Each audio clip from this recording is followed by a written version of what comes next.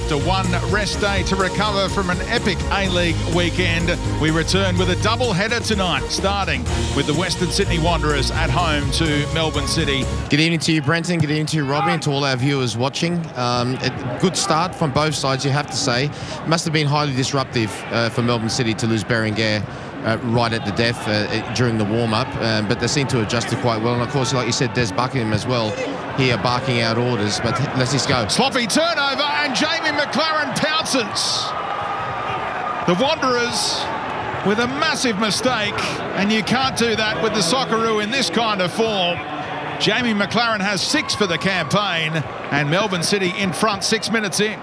Jamison, as is City's way, just tucking in and being a passing option as a fullback. What a ball it was as well for Andrew Naboot, turning Natter inside out. Brilliant goal, so very nearly for Naboot. He can't believe it comes back off the post, straight to him. What a brilliant action.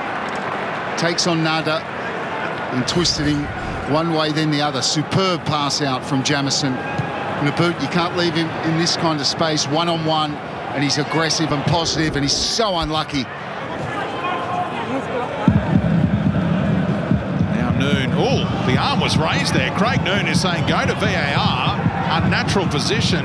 James Troisi. Sean Evans, I think, is going to make the call that it is a spot kick, and Melbourne City have a chance to double their advantage here. Jamie McLaren fires it into the roof of the net with a quite stunning penalty.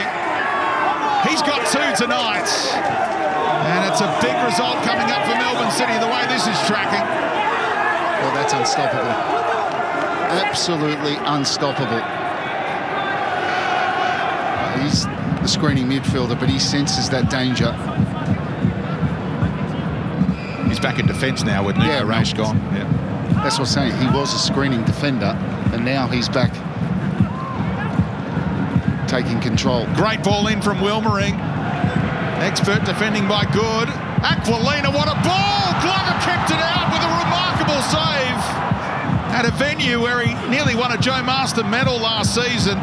It keeps the advantage at 2. Well, the ball back in, the volley from Aquilina was absolutely brilliant. What a save.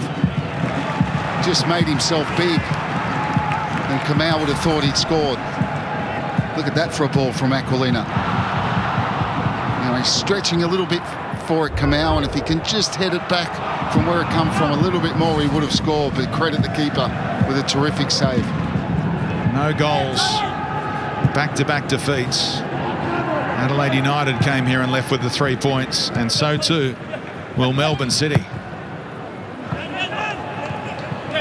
10 games played this season. Western Sydney have won just 3, while Melbourne City make it back-to-back successes against the teams from Sydney. First the Sky Blues, and now the Wanderers. And they are surging up the A-League ladder at the moment. 4 wins, 4 losses for them. Full time tonight, Melbourne City 2, Western Sydney 0.